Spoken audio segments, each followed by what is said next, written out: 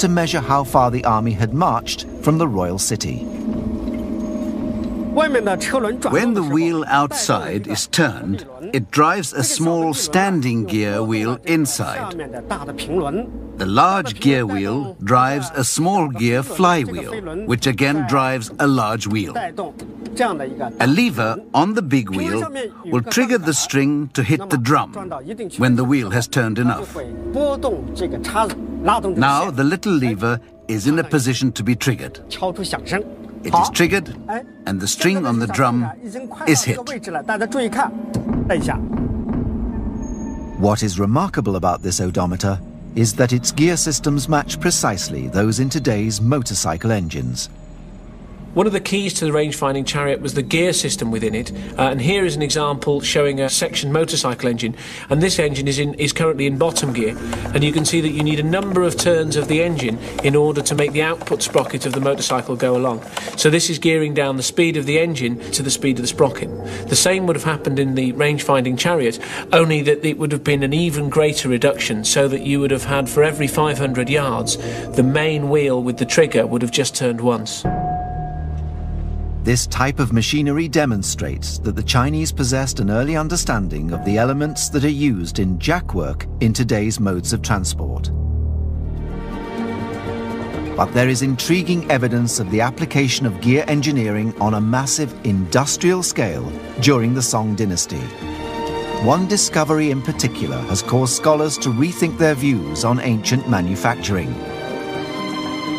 And we now know that the Chinese had fully operational, huge factories capable of mass production. The zenith of ancient Chinese innovation took place under the Song dynasty, which lasted from 960 to 1279 AD and was based in eastern China. This was a 300-year period of incredible inventions and machines.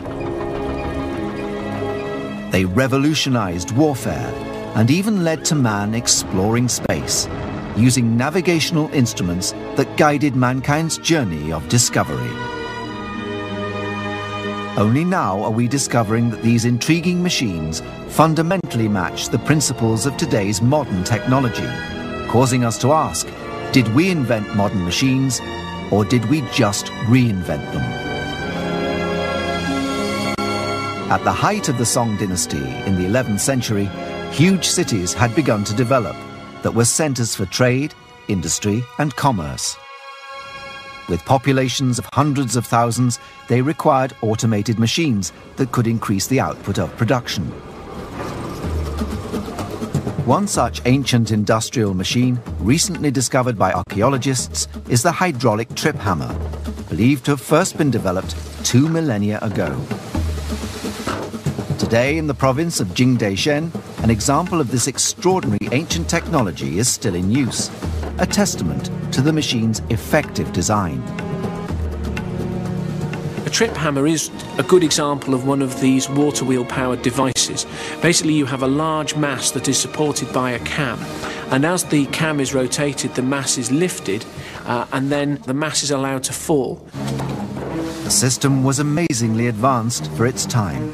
The machine actually consisted of several hammers, which were operated by a series of cams or lugs on the main revolving shaft. The hydraulic machine converts the kinetic and gravitational potential energy stored in running water into rotational power in a water wheel. The wheel is attached to a long transverse axle. There are several wooden boards inserted into the revolving shaft, with each board controlling one hammer.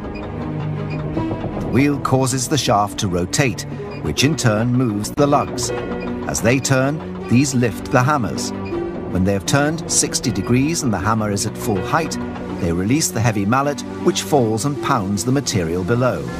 Each hammer could crush up to 50 kilos of force, meaning that all 8 hammers could operate a total of 400 kilos of force in a single rotation.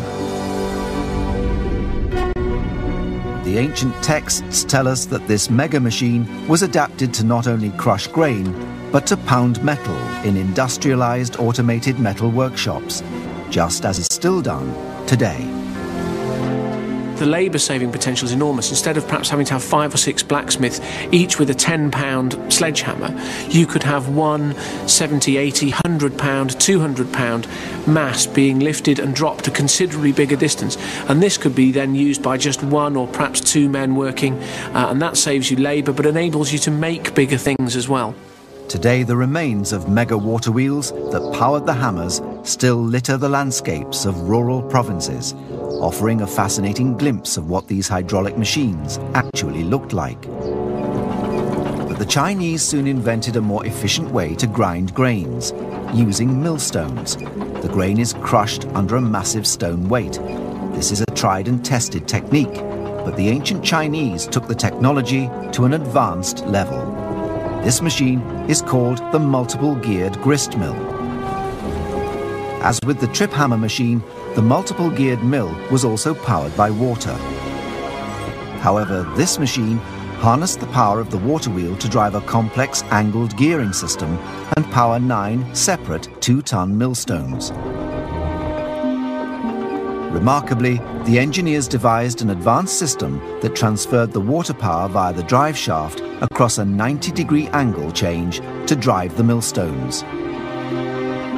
We have this one enormous wheel which has got a shaft fixed to it, and on this shaft are a whole series of gears which are providing the motive power, and then from these there are a series of right angle gears which are changing the direction of the rotation and allows a whole series of different millstones to be driven off one shaft. This is a very economical way of generating the required power.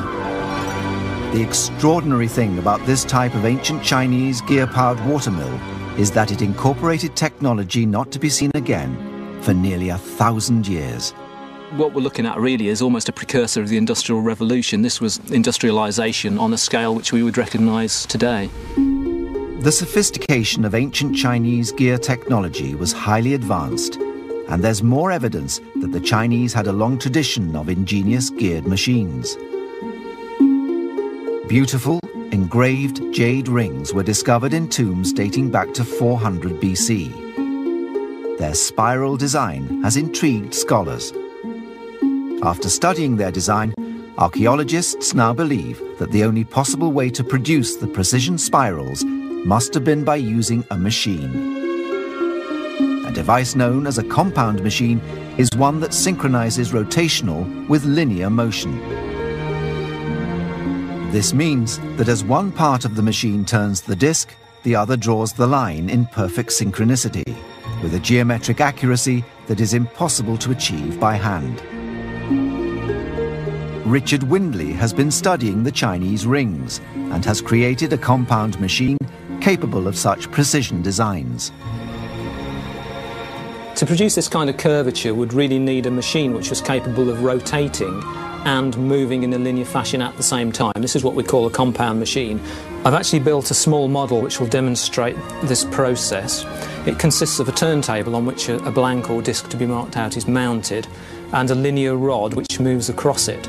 This rod holds the pen which is going to mark out the spirals, and by moving the rod backwards and forwards, the pen traverses the blank as the blank is actually rotating, and this produces what is known as a true Archimedean spiral.